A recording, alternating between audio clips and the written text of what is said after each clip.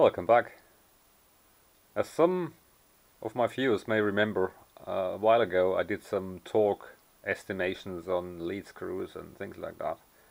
It's called CNC Basics Part 1, and I did it actually on that shaper. So some of you may have guessed I'm gonna CNC that machine, and that's exactly what we're doing. So the idea is actually fitting a stepper motor on the horizontal and vertical drive. Eventually one on the feed as well, I don't know. But I think it's just a nice project, and positioning accuracy with the crank is not so super. There are no dials on it, so you always need an indicator. So why not fitting a pulley here and put a stepper motor down there? You can still crank it by hand. I don't know if anyone made an attempt to make a CNC shaper, but I just had the idea, and I think it's probably a neat project. What I also want to do is, because I fit an inverter drive, I'm going to put some reed switches here which lower the speed on the change of direction, so that the clunking and the wear in the machine would be less, and it gives you other opportunities to play with. You can always stop at the rear and things like that. Otherwise you just hand crank the whole thing all the time. Just some features which I would like. And if we do it with pulleys and motors, we can still crank it by hand and use it as normal. I think it adds extra convenience to the machine, especially if you do more than one pass. So you can just cycle it and crank it up a little, cycle it again, and leave it alone. So that's the idea for the CNC shaper. So we tried to figure out what the thread is on that end. It was just a washer pushing against that, and I don't know if that's visible, but the nut has really worked its way into the washer here. So this is 1/2" BSW, so that's 1/2" Ritwood. Confirmed, I checked it. This nut doesn't look really nice either. So what we're gonna do, we drill that to the core size for a 1/2" Ritwood. This is 10.5 millimeters, and then we'll tap it. So, and that's how it comes together. The motor goes here. We already bored the pulley, put some set screws in. The motor goes here essentially. Just making the motor plate. Let's see if it fits. That fits. Just bored it. Yeah, drill the holes, and then we put some slots in so we can actually adjust the tension. Alright, let's debore that and make the slots. So we put it on the mill, just clamped it on a 123 block into the vise. I don't want to take the vise off and turn it around because it's dialed in. So we're gonna make a slot just here, and should be okay. We are probably make that 300 over the length. I'm absolutely happy with that. It's not precision work, so let's mill that, and then we'll try it on the shaper.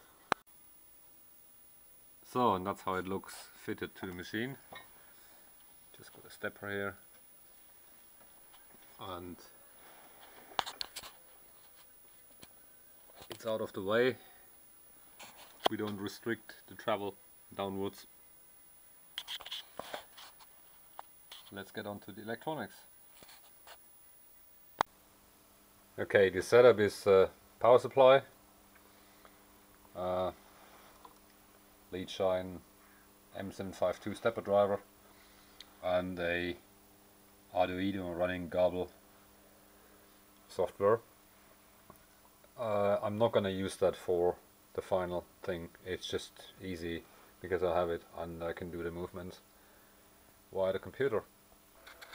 The software we use for moving the whole thing is called Universal G-Code Center.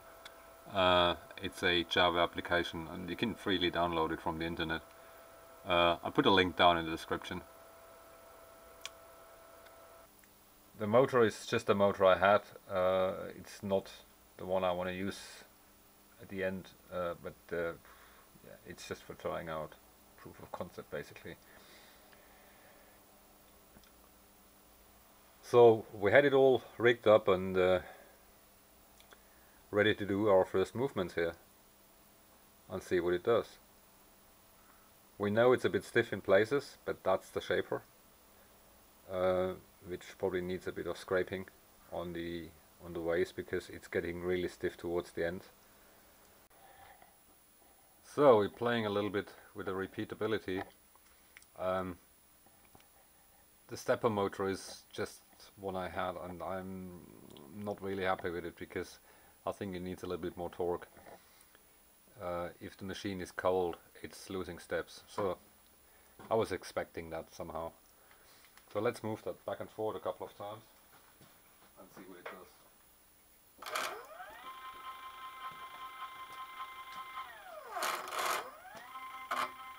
Yeah, as you can hear, we're losing steps here, which is bad.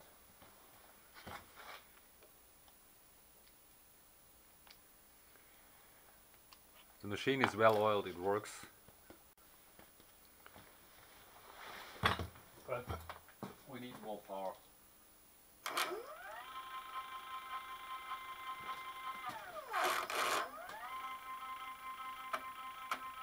Yeah, another step lost. The problem with this motor is it's a 3-wire motor, so you can't really switch it to low voltage.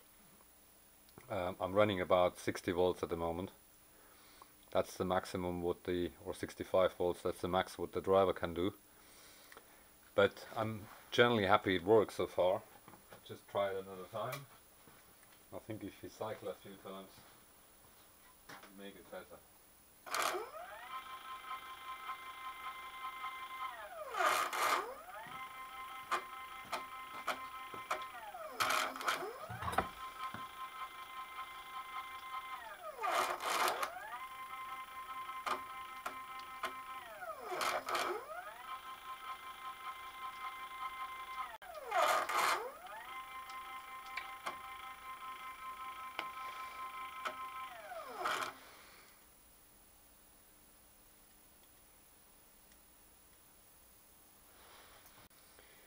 So the ratio is okay.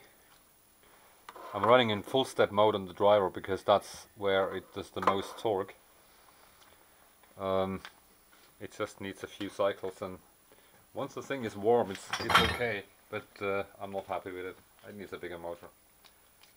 So we need to find a bigger motor.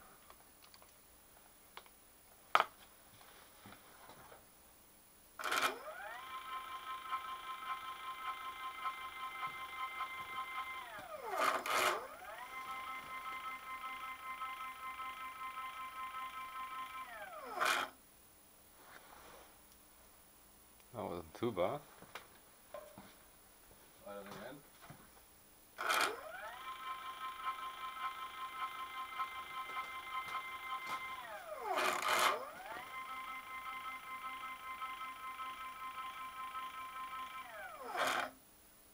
Ah.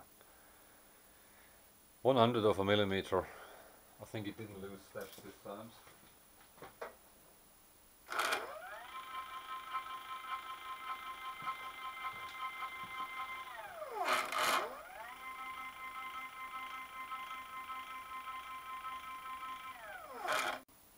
Yeah.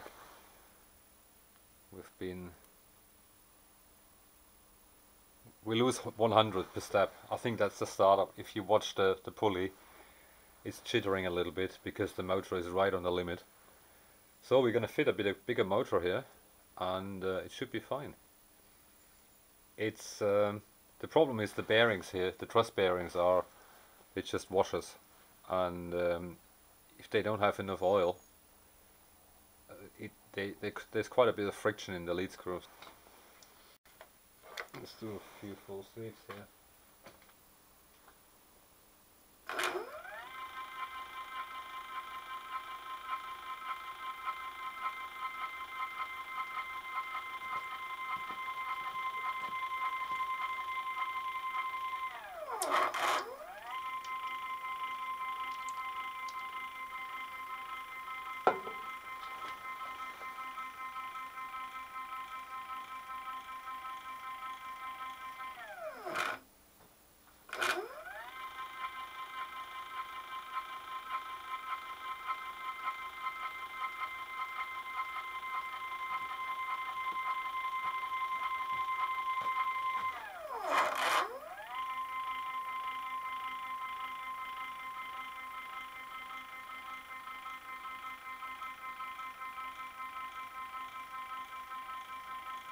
I think the motor is capable.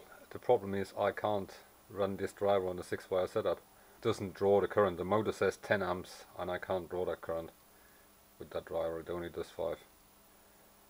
Okay, so further plans are using some software I'm gonna write myself, because there is no useful software really to use with a shaper, because we're gonna figure out when the ram is on the back, and then we're gonna do the movements and things like that.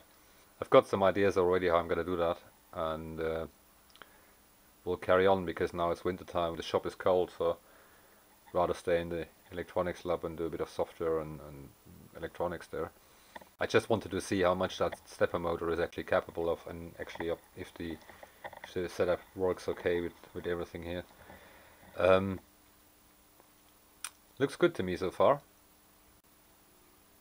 This will certainly gonna be a multi-part series.